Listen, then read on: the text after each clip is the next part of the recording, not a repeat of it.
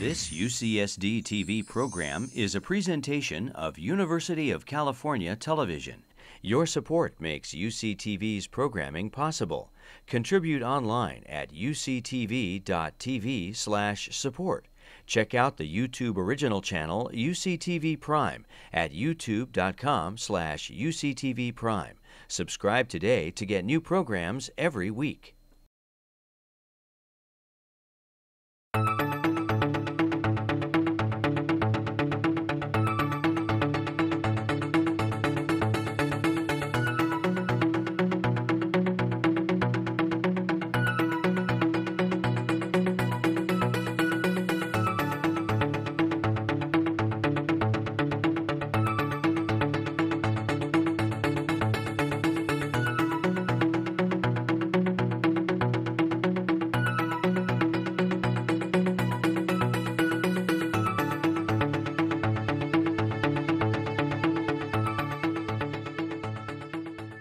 Dr. Pauly is a leader in studying human impacts on global fisheries. Dr. Pauly created novel software documented in more than 500 scientific and general interest publications and used by ocean experts around the world. Initiated in 1999, the Sea Around Us project is devoted to studying, documenting, and promoting policies to properly manage fisheries in a way that protects the world's marine ecosystems. Through his teaching and research, Dr. Pauly underscores the importance of setting up marine reserves so that fisheries in peril can make a comeback. He warns that modern fishing practices left unmanaged will leave little but jellyfish and plankton in the sea for future generations to eat. A frightening vision of our oceans and our lives. And so now, to satisfy your appetites, here's Dr. Pauly to present his lecture entitled Jellyfish Burgers, or How We Changed the Oceans and They Changed Us. Dr. Pauly. Yeah. So, good evening, Nierenberg family, Scripps. With a prize like that, I have to maintain the interest of the public for 1 hour or a little bit less. I will do that with vignettes covering various topics. And I will try not to be wonkish. I have been this afternoon. And I will start with something that was produced by a graduate student, a PhD student at your institute. It is a collection of 3 pictures. This is in a pier in Florida, a pier where people did day trips. And with a little boat, about 20 guys, and perhaps their wives, they went in '56, and they came back with the biggest fish that they caught. And here they are in '56. And here they are at the same place with the biggest fish that they caught in the '80s. There were lots of these pictures. The same pier, the same location, and they fished at the same place using the same method. And here they are in 2007. And these pictures, they were embedded. That is the only pictures, the only PhD that you gave in Scripps based on photos, actually. And this summarized the picture. This is the only the scientific study and PhD that can be summarized in one picture. And this is about shifting baseline. Actually, the concept I coined in '95. You see the guy today, he's also happy. Why is he happy? Because he doesn't know that in the past, they caught this big fish.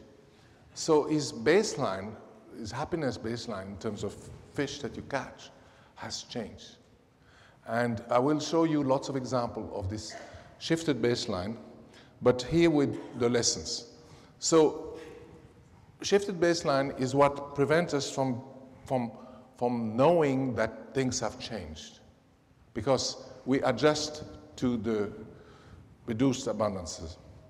And trivially, fishing has a strong effect on fishing. We saw that in the case of keyword. And you can do some algebra or multiplication. If a picture is 1,000 words and 3 pictures was 1 aha, you have 1 aha is really 3,000 words. Anyway,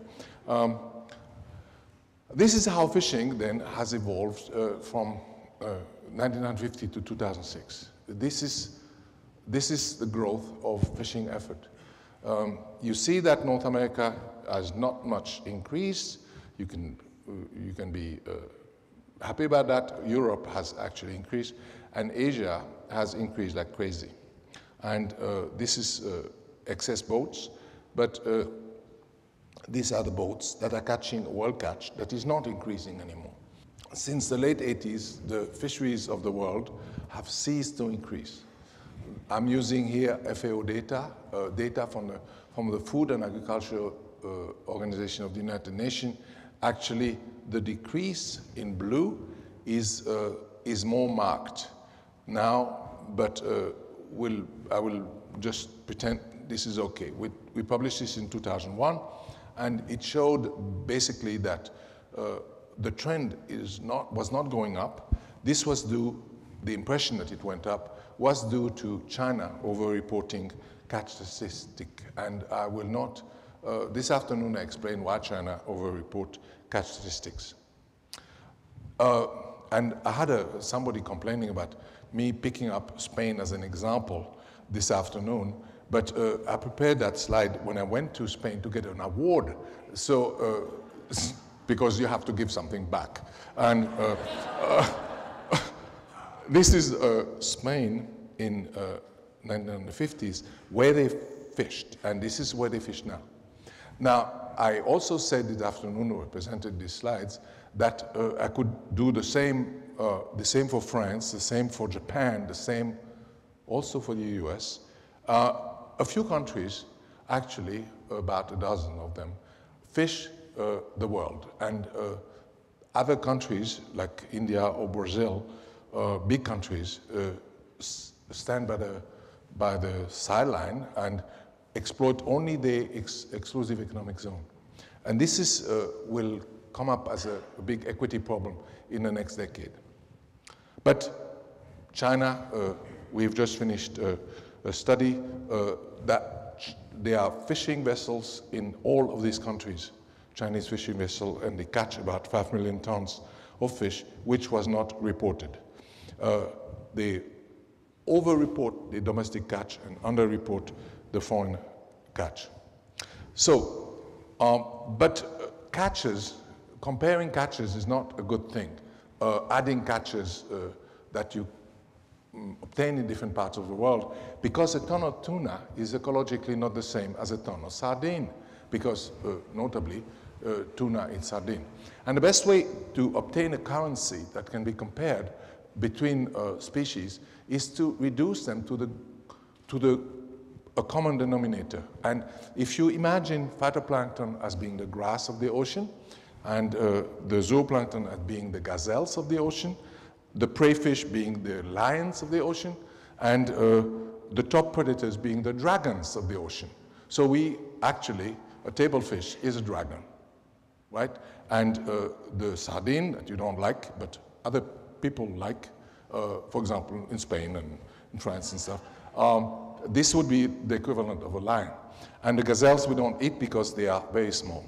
So basically, because we know the conversion efficiency, the transfer of matter between one level and the other, and we know where each of the fish that are caught fits in the scale, the trophic level of each fish, we can actually re-express everything in phytoplankton unit, and we call this primary production required. I introduced the term in '95, and this primary production required can be expressed as a function, as a fraction of the primary production that occurs. So how much of the grass that you have in this field is eaten by your cows? This is really that. And you can express this primary production required in color. So in red, you have 30% was required in this part of the world that are red. And you can see that it corresponds more or less in the 50s to the countries that were heavily industrialized and fished heavily in Northern Europe, essentially, and a little bit around Japan. And now, this is where we get 30%, 30% and more. And just this as a reminder, we extract in the terrestrial realm, in other words, on the continent, we extract about 40% of the primary production. In other words, 40% of the grass and forest and everything is used by humans for wheat and agriculture. It's also used for construction, wood and stuff. It's also paved over for supermarkets and shopping malls, 40%. But 30% is red in here and up. So really we are using the earth very much. Now, this transition between 50s and 2000, we can do it year for year, ratchet-like. And here is the increase of this primary production required. And you can see that basically the fisheries, whether you use 10%, 20%, or 30%, increase at about a rate of 1 million square kilometer per year. So the area covered by fisheries, 1 million square kilometer per year. It's a metric unit. I don't know how many square miles it corresponds to, but 4 million square kilometer per year, which we reached in the 80s, is approximately 1 Amazon per year. So the rate of expansion of fisheries was about 1 million square kilometer per year. Then in the 80s, when the different countries declared exclusive economic zones, Japan, for example, could not fish anymore in US waters. They had to go to the high seas beyond 200 miles, and the high seas are more dilute in terms of fish, so they had to export far more. And the growth has ceased because essentially we fish everywhere. So, and this movement, this geographic expansion, occurred not only in space, but also in depth. The boats are fishing deeper and deeper, 1-2 kilometers is common for big trawlers. And moreover, and that is almost amusing, the rate of expansion southward is regular as almost as a metronome, and it's 0.8 degree latitude per year. So you can calculate, actually, if you extrapolate, when all the fishing boats will be in Antarctica fishing krill, and everything else will be essentially gone. And this is very regular, whether you use 10%, 20, or 30% thresholds. Now, basically, this phenomenon, which I, with other colleagues, coined in '98 as fishing down, this tends to occur everywhere because the big fish are replaced by small fish. And in the ocean, contrary to land, when you're big, you are on top of the food web. It's not so on land. A wolf, for example, is smaller than its prey, a caribou. But in the water, it's simply because of hydrodynamics. The fish have to be pointy, like a Boeing or something. And they have to be pointy, and the mouth is usually at the beginning. So there's not much space for a mouth. So they have relatively small mouth, if you think of a tuna. So they have to eat small things. So if you're big, you can eat bigger things. So size is related to being on top of the food web, but it's also related to being long-lived, because if you are big, you need a certain time to get there. So being big means you're more exposed to fishing. You're exposed to fishing longer. So if you fish across the food web, the first to go will be the big fish, and then gradually the small fish. And because we are smart, we use trawlers, and the trawlers wipe out these nice little flowers, which are not flowers. but which are living on the bottom, consolidate the bottom of the ocean. And this consolidation and this transformation of habitat from a diverse habitat, especially in shallow water, in shallow tropical waters, into mud, a mud bed, is actually something that is happening on a grand scale. And I happen to have been there at a moment where certain areas that were not fished were transformed into mud beds. And I will show you these pictures, which I have retrieved a short while ago. They were used in a TED lecture that I gave a while ago. You can, the TED lecture. And they are quite unique because the fishing, this transition is usually not recorded. So the pristine ecosystem is when we have not been there. The present ecosystem, well, it's a present ecosystem. And a future ecosystem, that's what we're going to get, which we already have in many places that have been abused. And this is a slide that I don't recommend my student to do because that's too much text. But basically, what do you have in a pristine ecosystem? You have large animals, and the water is clean, and at the bottom, there's lots of animals living at the bottom that eat the snow, the marine snow. That's essentially what you have. And I refuse to show you one of these pristine ecosystems because this is what you see in National Geographic. But National Geographic has to go further and further to find them. You cannot go to Jamaica or to the Caribbean to find a pristine ecosystem because they aren't there anymore. They have to go to Kiribati. By the way, Kiribati is very important because it's written Kiribati. And if you say Kiribati, you kind of show that you know things. Kiribati. The National Geographic has to go all the way to Kiribati to make this movie, and then they show how beautiful the world is. Actually, the world looked like New Jersey, the ocean, most of it. But you can't show it because it is transformed and it is largely disgusting. So, present ecosystem, what happens? The average trophic level of the fish that we land is going down. The coral cover diminishes, and we start having outbursts of algae, harmful algae here and there, and muddy areas where the trawlers occur. I will show you all these things. And then at the end, you have the dead zones, you have only little fish, you have jellyfish, and you don't like that. And we'll see that these things. So this is how it changed. The guy with the pink hat is me, with a beard, on a boat in Indonesia, introducing trawling. That was the spaceship of the 70s. We introduced trawling into Indonesia. This was working for the German project, development project. And here is what we caught. 90% of the catch consists of, well, habitat. We're catching habitat. We're catching giant sponge that cover the bottom.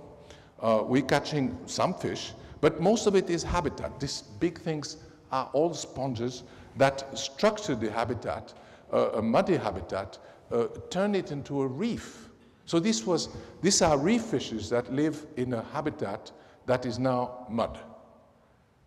And in the meantime, I've discovered that this happened also in the Gulf of Mexico. This happened also in the North Sea. All these habitats that are muddy were before not rocky, reefy habitat, but it was soft reef that can be destroyed by trawling. And habitat, and we just threw it away. And at the time, we didn't know what we were doing. In other words, there were no word for what we were doing. We were just doing it. We were just doing it. But we had no word for, even there was in German no word for discarding at the time. The word has been developed in the meantime. For those of you who are into German, it's called Rückwurf. Yeah. And look at this. Do you see that? A turtle. Now, we caught lots of turtles. They were part of the bycatch. And because the crew were They love turtles, but don't eat dead animals. So they were not eating them, we just threw them away. And then one time we found one that was still breathing, and they were going to eat it. No, I didn't let them. That was, so these turtles. Now, we have killed, I know, I should have put a leatherback, but you know, artistic license and stuff. The turtles eat jellyfish. So do mola mola. So do chub salmon. And about 100 species of fish that are specialized on eating jellyfish. We also troll on the bottom, and the polyps have no competitors and no predators. So the polyps also love it. So really, we have encouraged the life stages of jellyfish everywhere by our activities. And so we have jellyfish galore everywhere. This is the pictures from Namibia, where a system dominated by fish, sardine and hake, has been turned into a system dominated by 14 million tons of jellyfish. And these are not the one you can eat. And student, I actually don't work, my student work. One of them is here, she works, and then I grab the results, and anyway. This is, I'm in et al. Basically, we looked at, or he looked, this is one of these ethical questions, to say we or he or what. He looked at lots of reports all over the world, including newspapers' account. We have no hesitation to using newspaper account when they cover a good period of time. And in the majority, we got an increase in jellyfish. So we can confirm that this was the first paper, this is the first paper, that unequivocally says there are more jellyfish now than they were before. What are the factors which encourage jellyfish? Well, one of them is dead zones. This is a word that we might as well learn. This is a zone of an ocean zone where the change brought about the system, and plus the inclusion of, plus the fertilizer that comes from rivers add up to a situation where there is a gigantic bloom. And this bloom, they die, the algae die, and they fall on the bottom, and the bacteria use up all the oxygen in the process of recomposing this bloom. And I'm saying this is also fisheries induced, because remember, these animals that all were removed by trawling, they all are plankton eaters. They all eat algae. And they actually eat the marine snow that falls on them. But they're gone. So now the marine snow rots. So it is not true that it is only the Mississippi, in this case, which caused the dead zone in the Gulf of Mexico, or the dead zone in Chesapeake Bay. It's also the absence of filter feeders that could have handled. Chesapeake Bay is known to have had enough oysters to clean up the bay in 3 days. Here, they are absent, and they were wiped out 100 years ago by trawling for shrimp. Another possible cause for the increase that we have demonstrated is marinas and coastal development. The polyps are the first colonizers of concrete. They love concrete somehow, and at least they can handle the stuff that comes out of concrete better than other animals. And that is in marinas. The picture here was made from under a marina, under a piece of plastic, and billions of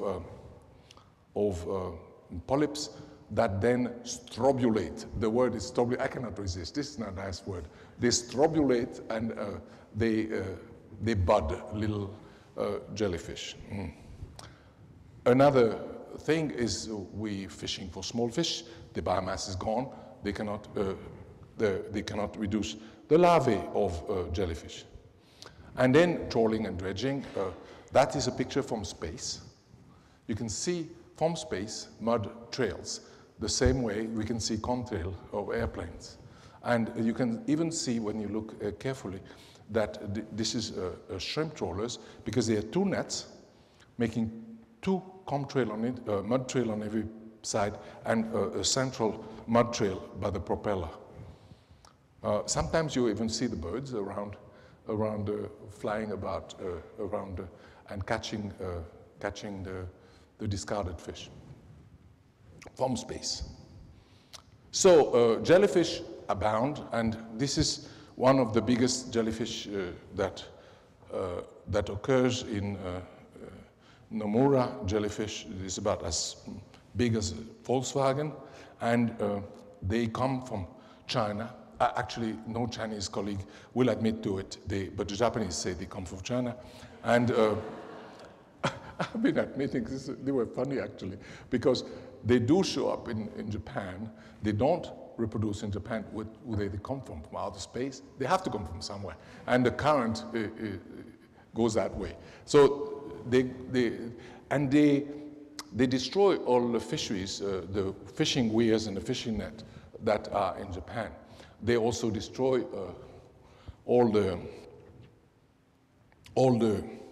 intake power of desalination plant in the Persian Gulf and so on. This is a big problem, and so we have to do something about it. And so this is actually a second prize of a design contest that was run by the very serious science magazine. It was won by one of my students and postdoc, and now assistant professor starting.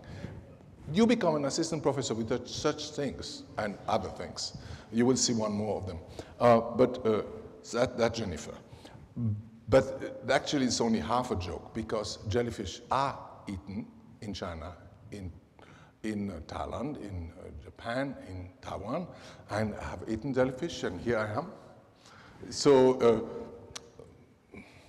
some people say that's what but you cannot eat all species. You cannot. They're not all good.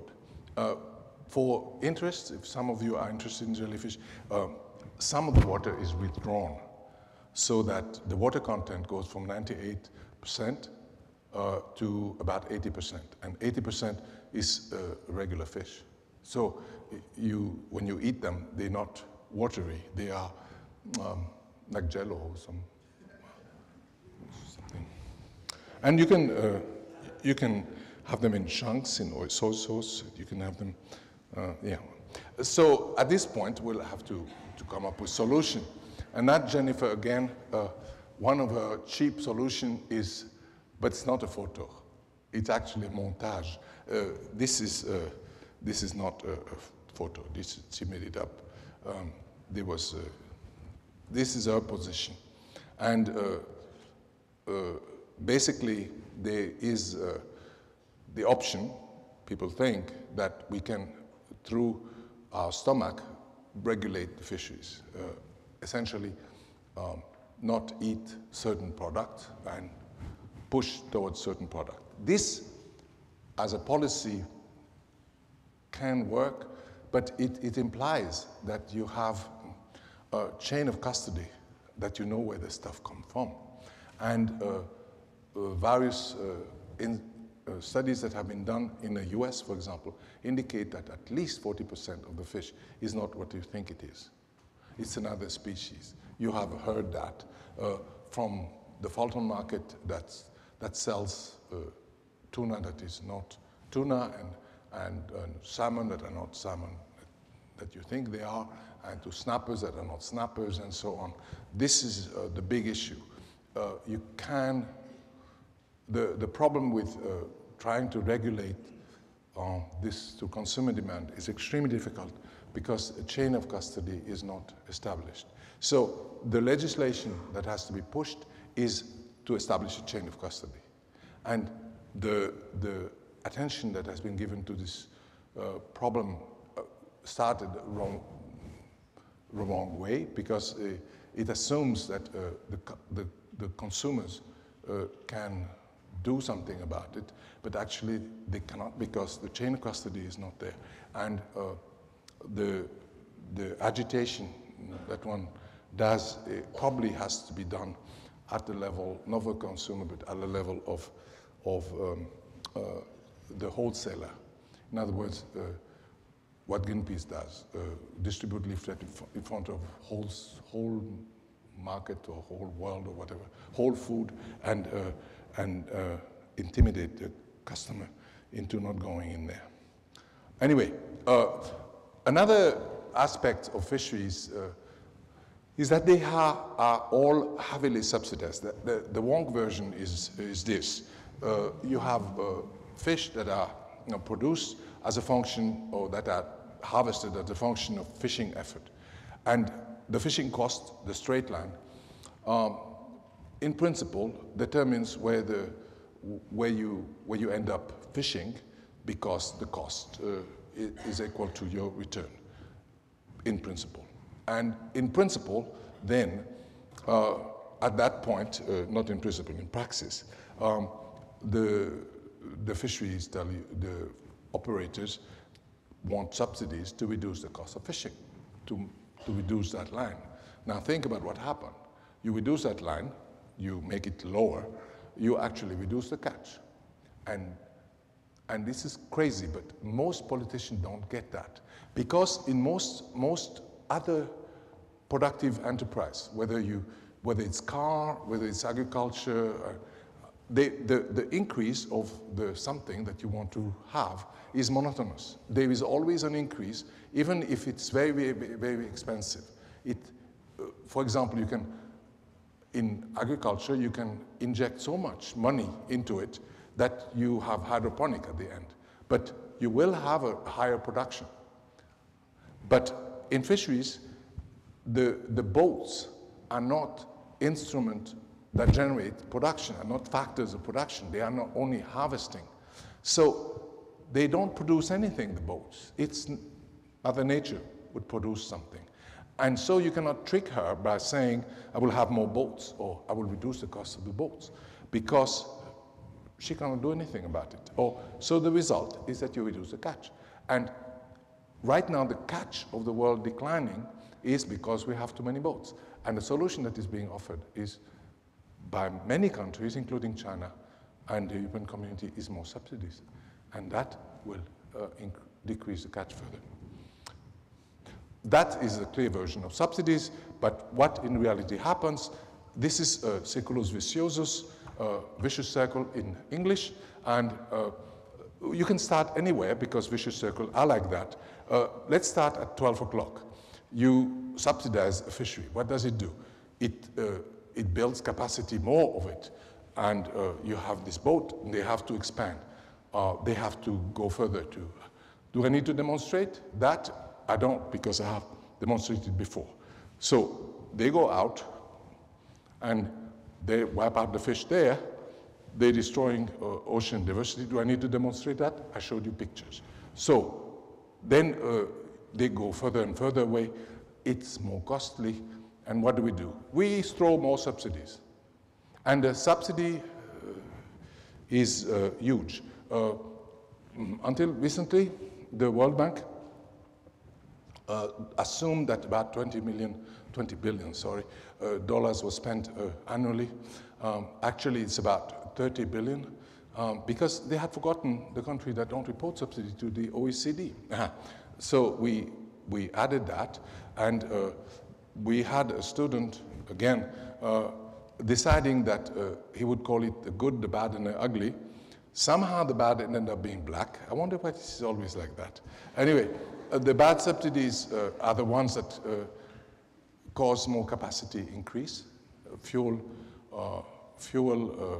for example, or purchasing boats.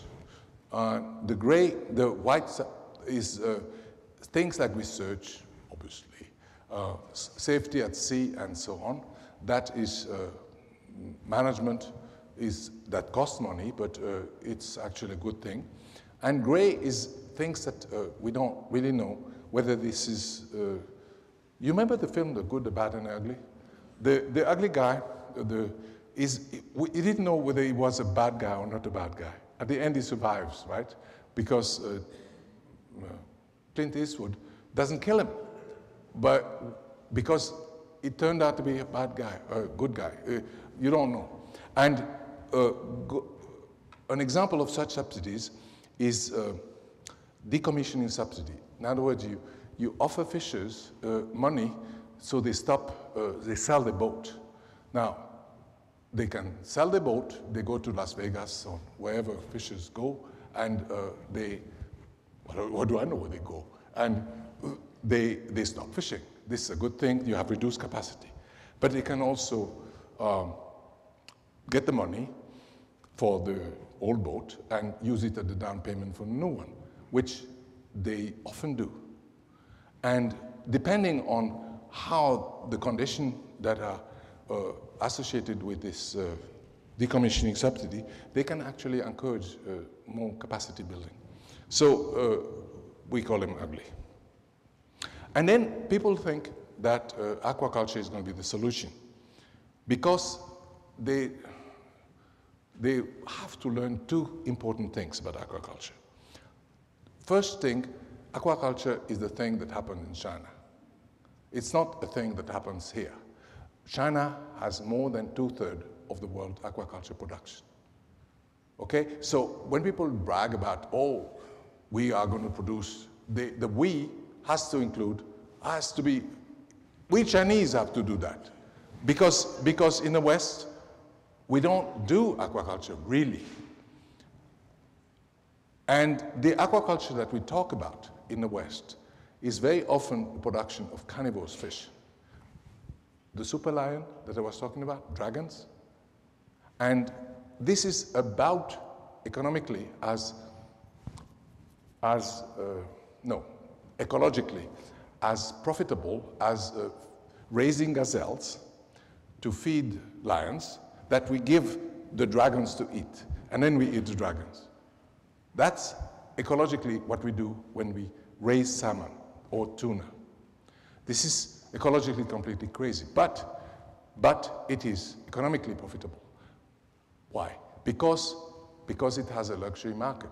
And where the only comparison can be made that I can make is with Ferraris. You know Ferraris, they are neat, they're red, and old guys like the Ferraris because they do what they are supposed to do. And you can see an old guy in a Ferrari, it works, it works. I have a colleague who had a Porsche, and it did work. But they don't resolve the transport problem, right? They work, but they work for something else. And so aquaculture, the farming of carnivorous fish, works, but it doesn't feed people. This is not what it does. Aquaculture can feed people, but it has to be like in China. So that is the problem that we have.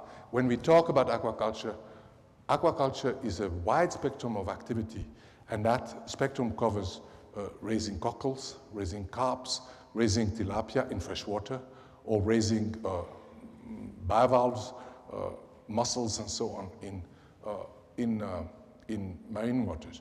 But raising tuna and raising salmon in feedlots is not going to feed the world. It's going to be a luxury product like a Ferrari. However, 1/3 of the fish is being turned into animal feed. And we don't know that chicken and pork and stuff, they don't swim. They don't feed on fish normally, except in Bahamas. They are the swimming pigs. I've discovered them a few weeks ago. The swimming pigs in Bahamas.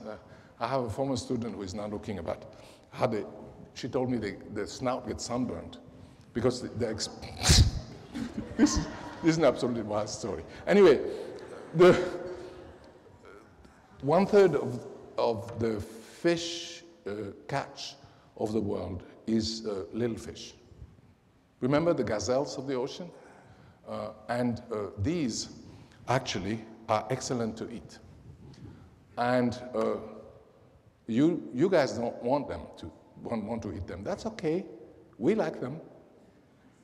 And in Europe, the Spaniards, they love anchovies.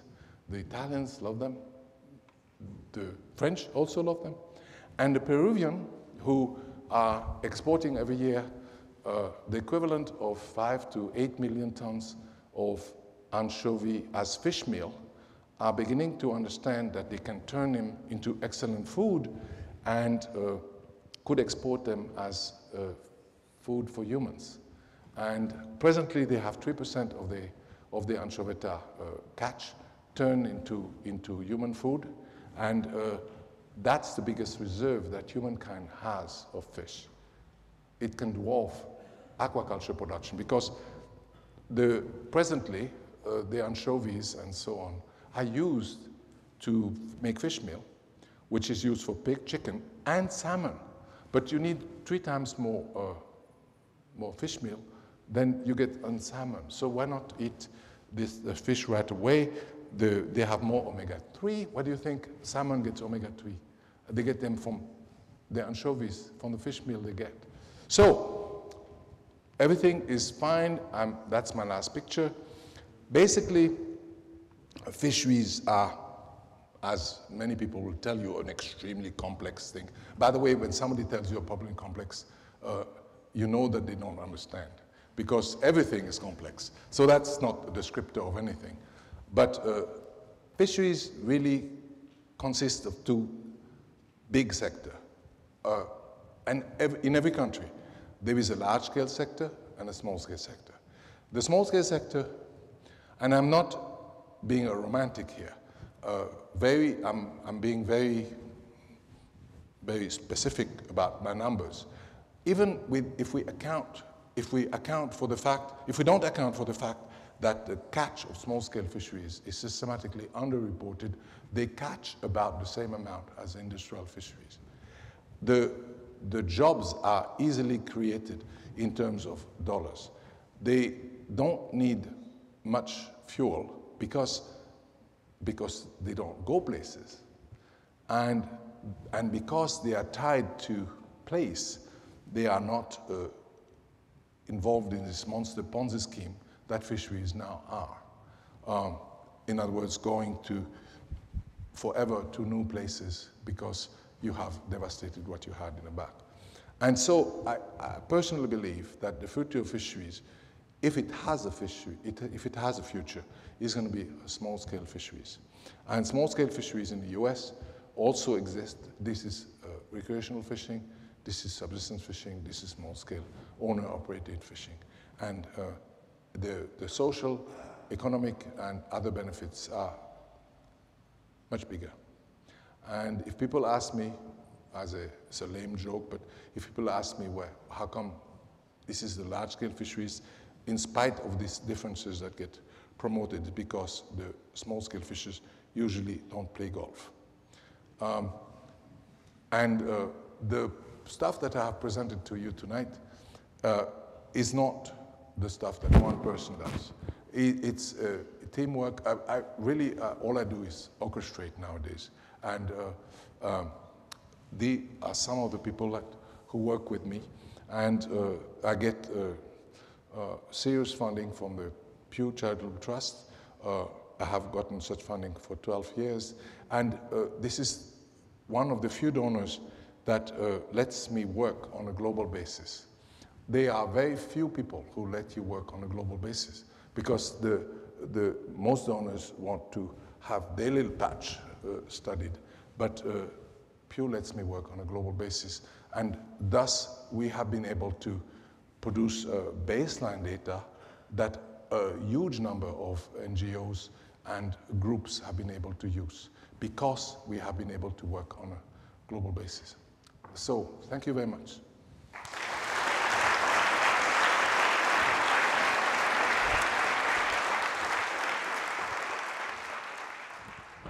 Ladies and gentlemen, we have time for some questions, and you may have seen the blue cards that were handed out earlier. If you'd like to write down a question, please do so and pass it to the outer aisles, and my colleagues here will collect them for you.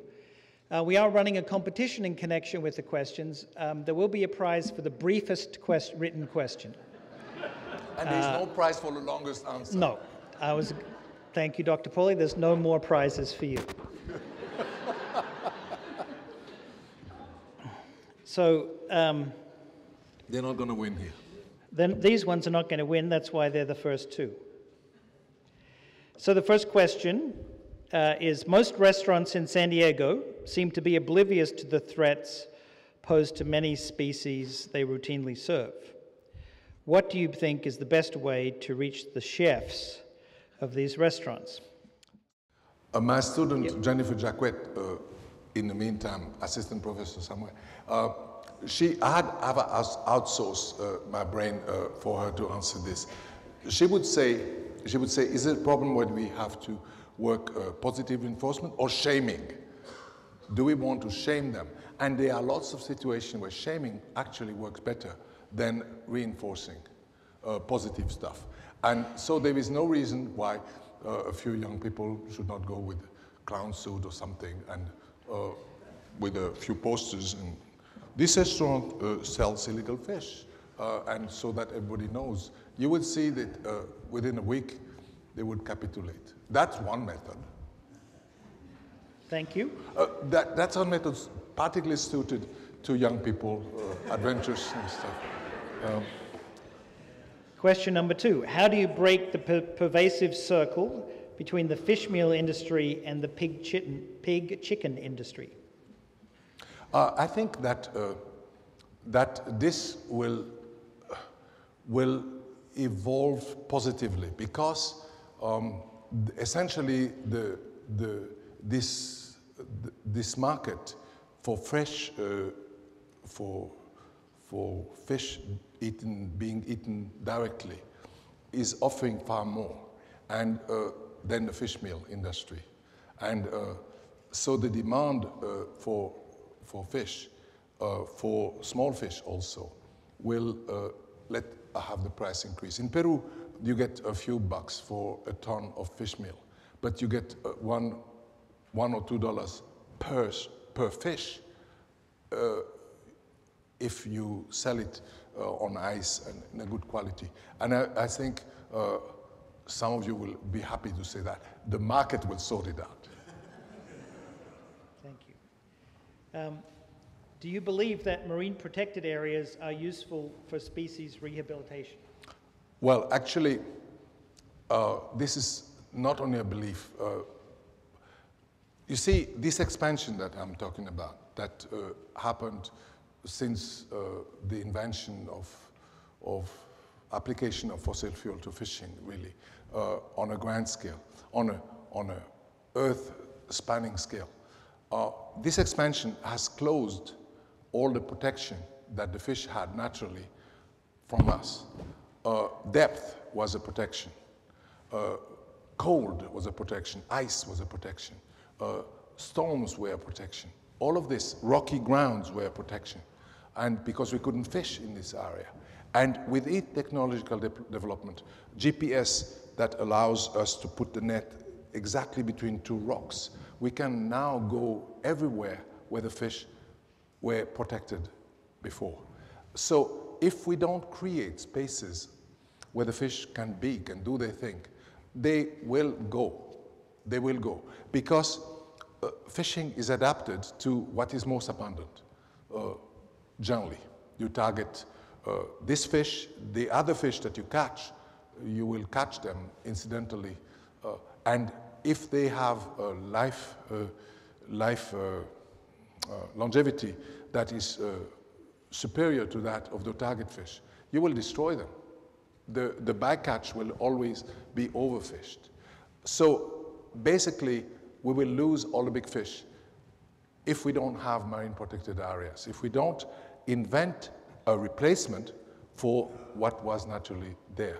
And this is, in fact, the natural protection that existed before we developed all this technology, is the reason why the Native American, for example, could live 10,000 years in here, exploiting coastal resources.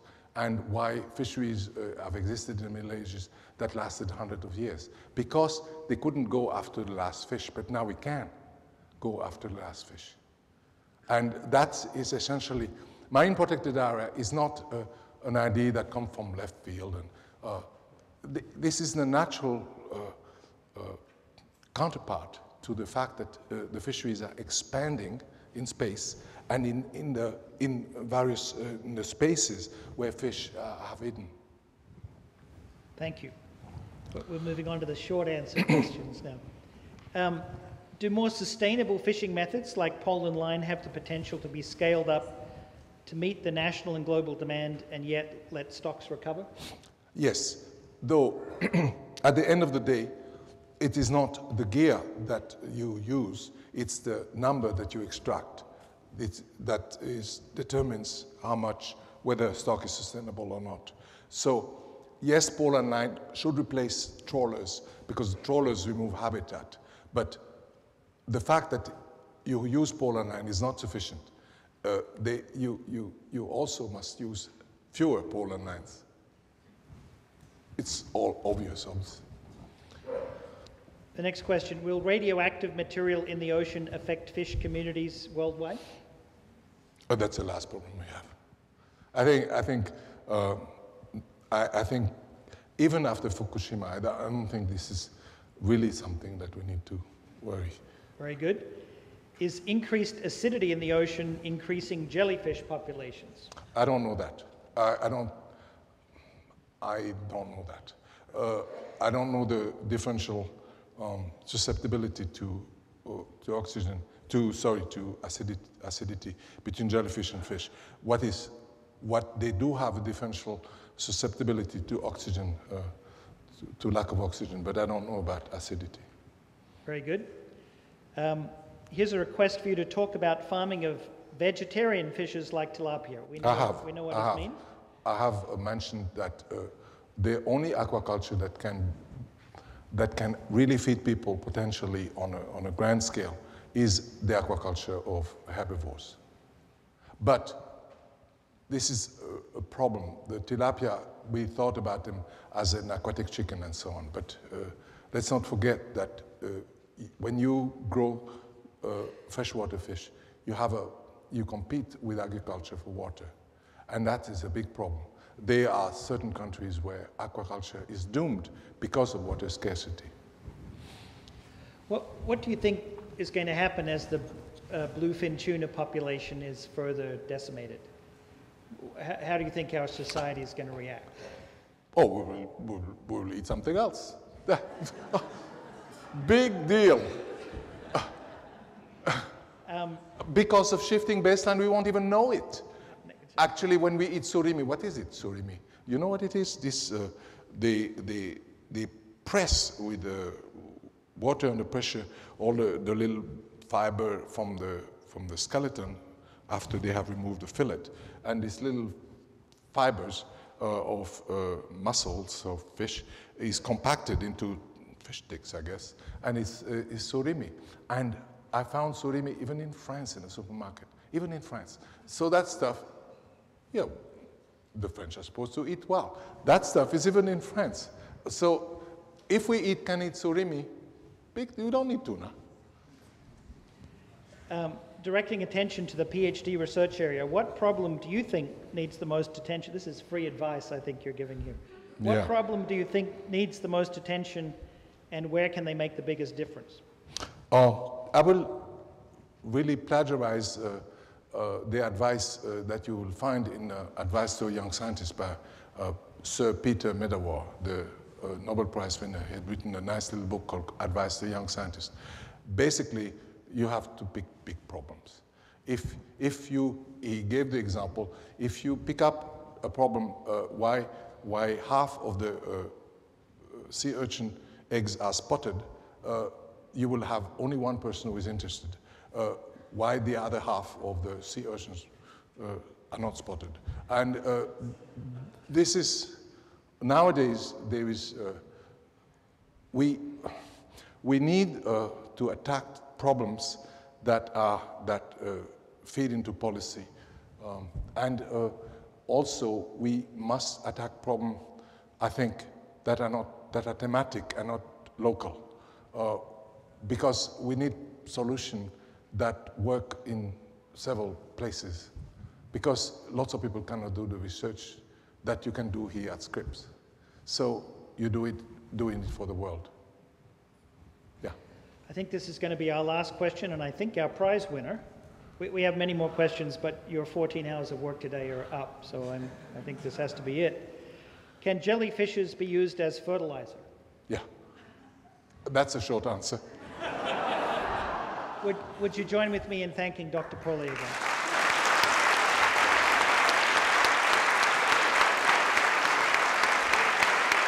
Thank you.